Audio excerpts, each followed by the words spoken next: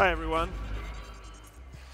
Hi, David. Hi, intimate setting. Yeah, very intimate room. How are you guys doing this afternoon?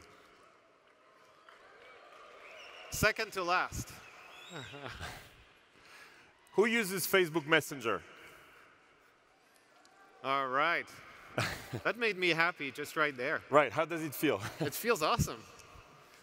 So you got a few users here. Uh-huh. That means we don't have to explain the product. That's good. And what we're really going to talk about is chatbots today, and how Messenger is playing a role with this. So maybe we should start with that, just going straight into it. So there is a lot of PR around it. All the tech and non-tech media are more and more talking about chatbots. Yet it's like 20 years old. We could say there were chatbots, at the beginning of the internet. So can you define what's a chatbot? Yeah, so I think the old definition of what a chatbot or bot is not really valid today, because the old definition was almost a terminal command interface, and you could program scripts-based responses. Whereas now it's a much more complex and refined experience that has not only conversational elements to it, but buttons, images, videos, all kinds of different things. And it leverages machine learning and AI that didn't exist at the time of scripted bots that make the experience a lot better. So you're right that there was a lot of hype and then a lot of other noise about bots not being good. And I think it's never as good as it's portrayed, and it's never as bad as it's portrayed. And I think 6 months in, now we've opened a platform at our big developer conference F8 in April. 6 months in, we now have a very healthy ecosystem of partners that help brands build really good experiences for Messenger. And what we're seeing is that not in the 33,000 bots that are on the platform right now, not all of them are great. It's the same thing happened when... You have 30,000 people coding on Messenger. We have 33,000 developers, 34,000 bots. And what's happening there is basically, the same thing happened when apps were launched or the web was launched. The first couple of websites were really ugly and not functional. The first couple of apps were really bad. And the first couple of bots on Messenger were also pretty bad. 6 months in, now we're starting to see really amazing experiences, very engaging experiences on the platform. So before we talk about the best experiences on Messenger, can we talk about the space in general? So who are the biggest players? There is Amazon Echo. That's a bot. You talk to it with voice. It also has a Messenger. It also has a developer platform. And then there is, of course, if you stay on voice, Siri, and Google just came with Google Allo. That's not voice, it's text. What are the other key players?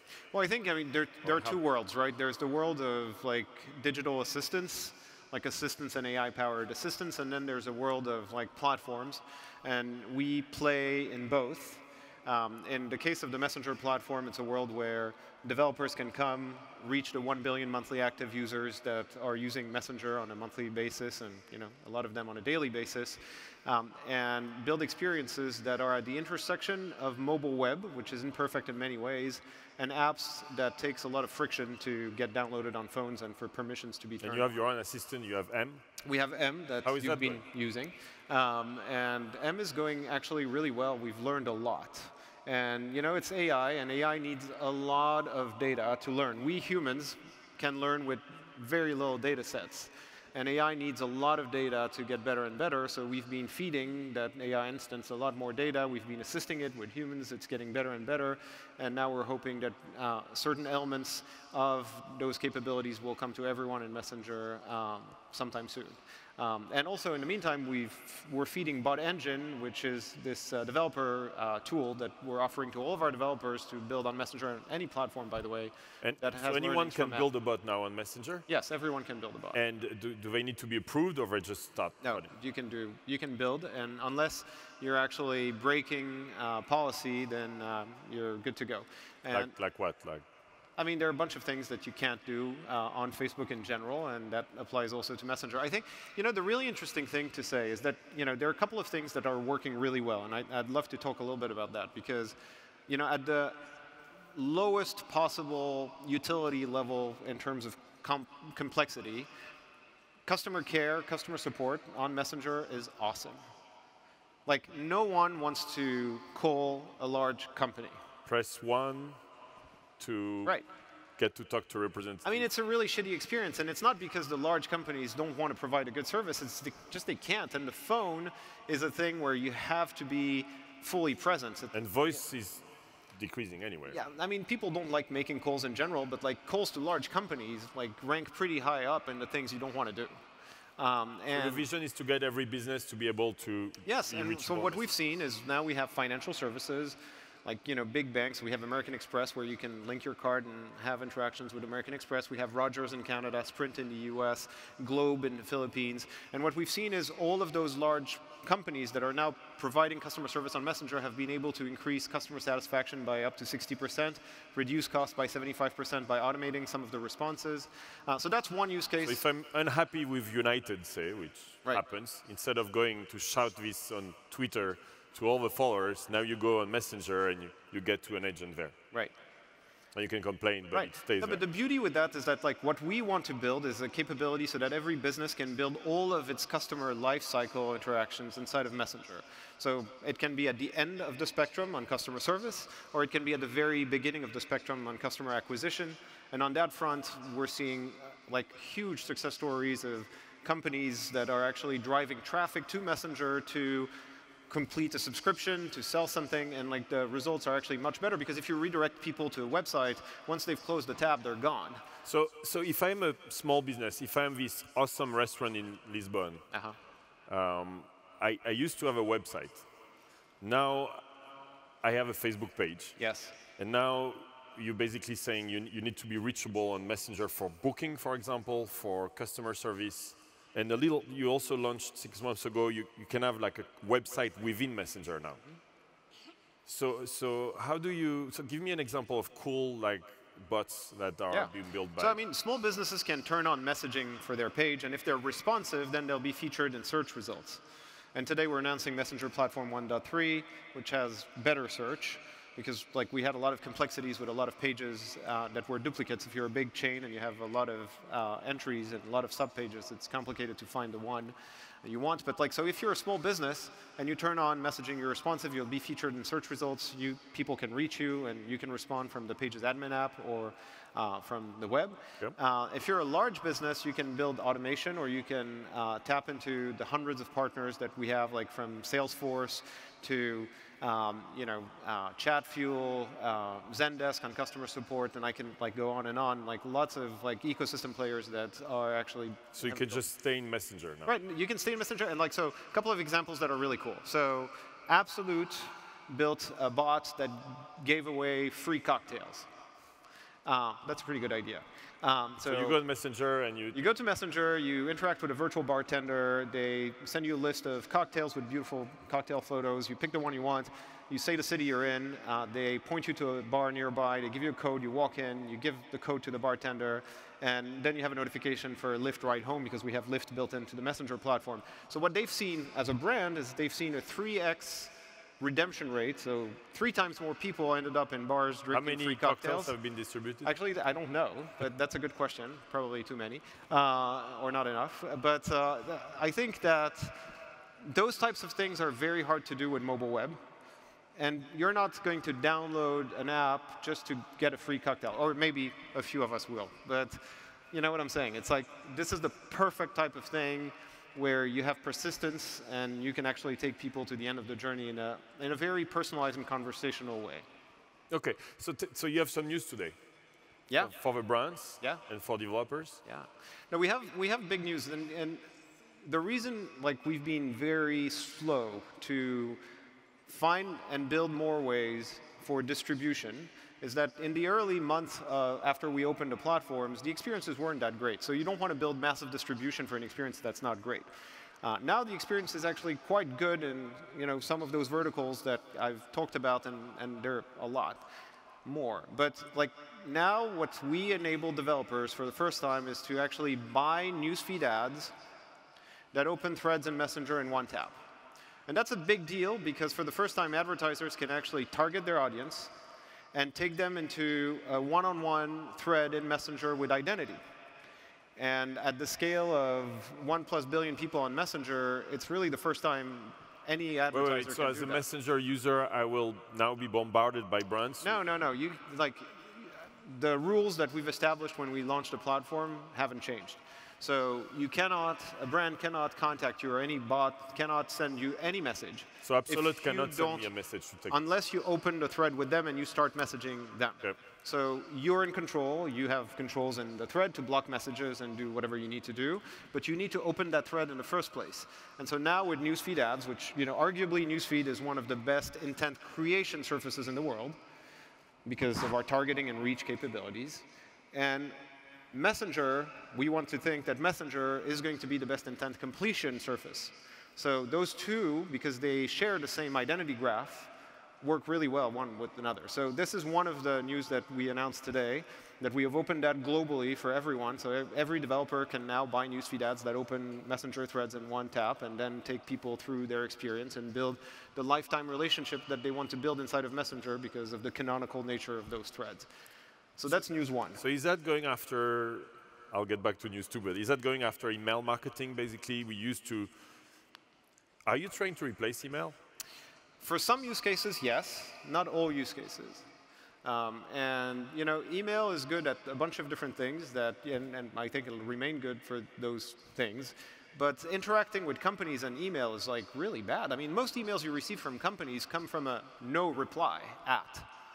Like, how come can these brands or these companies send me messages, but I can't send them messages? That's True.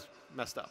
So if you open a thread, it's both ways. You can interact. You can automate a lot of things. You can have interactions. You can have buttons. You can have rich elements. You can't do that in emails. The only thing you can do in emails is paste a link behind an image, and then you go to the web, right? How do you see the bots versus humans? I see some brands starting to do a bot, and users don't know it's a bot. Yeah. Should brands say, "Hey, I'm a bot"? Yeah.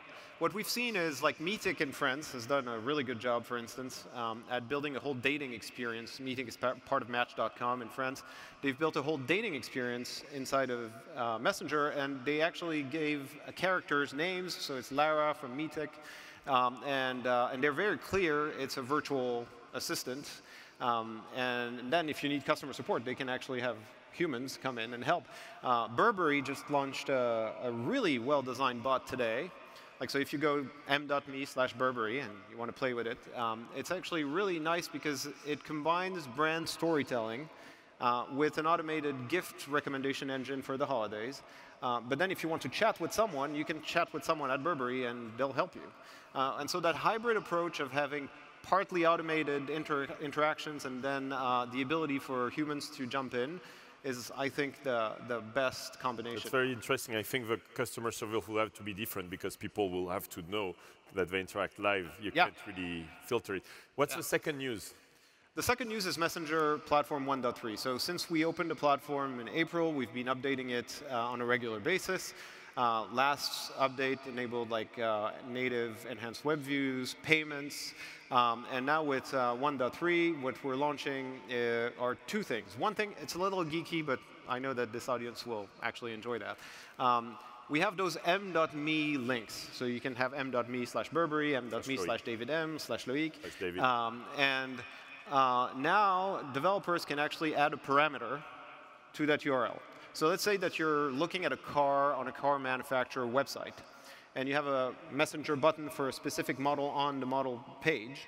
Now, when you tap on that thing and you open Messenger, you will have an image of that car, and the brand can actually assist you, respond to questions. You can configure that car. Right. So you can have a parameter that's added to that URL, and so it can be used for performance tracking or performance marketing. You know where those clicks are coming from, or it can be used to customize the experience to where you're coming from. So that's a big deal for developers. They've been asking us to do that for the platform for a while, and now we have this live as of today. We're also adding vertical lists that are enabling publications, e-commerce sites, et cetera, to have categories with a lot of items in it natively inside of Messenger, and better search for bots and automated experience inside of Messenger on top of all of the advertising solutions that I described. Those are the two news? Yes. There is one thing which I use at every event I go to, and I go to a lot of events, so this is the case here as well, but I bet you have noticed the pattern is people create a group on Messenger, which is they just add names. And for Web Summit, it can become really big because there are many people and it becomes very, very noisy. So each time there is a room for that. Is there anything coming on that front? Well, you know, we test a lot of features before releasing them. But I mean, there's one thing that we've started testing, and we're actually going to start testing in a couple of days, which is that you can create groups. And when you create a group on Messenger, and Messenger is great for groups because you have scene heads and you know who has seen up to what point in the conversation, it's all about people. Like a group is about the people that you add to the group. And what we've been wanting to do for a while is create an environment where you can create a group around the topic, not around the people. And so there's a product feature that we call Rooms that we're starting to test that enables you to create a topic, so it can be Web Summit, and you can have a unique URL, and people who have that URL can join automatically, or you have to authorize every single one of them, but like you can create a dynamic group around one topic. So it could be one of your passions, it could be a live event, it could be the elections tonight, it could be going to be m.me / something. We think that's like really interesting, and we'll have discovery surfaces so you can discover the rooms that your friends have created and all these things. So it's starting to test in a couple of days, and then if everything goes well, we'll go live globally soon. Great. We don't have that much time. Can you give me the broad picture on how do you see Messenger like in 5, 10 years? Something like a broader, like do you see email going, voice is going down, text messaging in general going up? Yeah. It seems to me that you took a lot of our time on email versus email. I mean, I'm spending more and more time on Messenger. But like, for example, SMS, it's a pain. If you change number, you have to change. So people can use Messenger to I mean, there are a couple of things that are really interesting. Like, first of all, Messenger is the only messaging platform with 1 billion users that doesn't use phone numbers as the main graph, right? And if we were to reinvent telecommunications today, I wouldn't give you a phone number. Like, why would you need a random series of digits to identify who you are? Like, on your badge for the Web Summit, it doesn't say a phone number, it's your name. And Messenger is a platform where you can search and find 1.7 billion people around the world and communicate with them right now. And this is a thing that's like fairly misunderstood. It's, originally Facebook Messenger was only to communicate with your Facebook friends. And now Messenger is to communicate with everyone because we've built a system that enables you to do that. And I feel that that's a big advantage. So if you fast forward, you'll have not only people but businesses, because we have the real identity graph that plays really well with newsfeed. So you'll be able to not only have more and more communications with your friends, your loved one, your family, have groups, have rooms, have different types of interactions. Voice, video. Voice and video is a huge deal. We've announced it lately, like a couple of months ago. What's the result versus Skype? I mean, we have 300 million monthly active users of mobile video and voice calling. Are you bigger than Skype now? On mobile, I believe we are. You are bigger than Skype? On mobile, I believe we are. I don't know because I don't have their data, but 300 million monthly active users of video and voice calling on mobile, I think we're almost there or there. So in 6 months, you passed... But like video calling is a big deal. We've been working on video quality for a long time, and we're investing very heavily in video and voice quality. And I had a video call the other day here in Lisbon, in a car. I wasn't driving. And the experience was awesome. And it was on the cellular network, and the other person was in California. So was my wife. In California, and the conversation was great. And so, like, I'm very proud of the team and what they did there. We're out of time. Do you have any last, message for the audience about that they should code bots on Messenger? No, look, I think, don't always believe the overhype and don't always believe the down hype. Those are cycles. Just look at how you build a quality experience. Don't do it if you build a bot or an experience in Messenger. Don't do it just to check a box and say, hey, I have this presence, but really think about this user experience that's a different, new form of user experience, and really build for it, thinking about the tools that you have, like the UI elements, the buttons, and all of the conversational elements that you can bring to create a truly unique and delightful experience, and then you'll have great success on the platform. Awesome. Thank you, David. Thank you, Luc.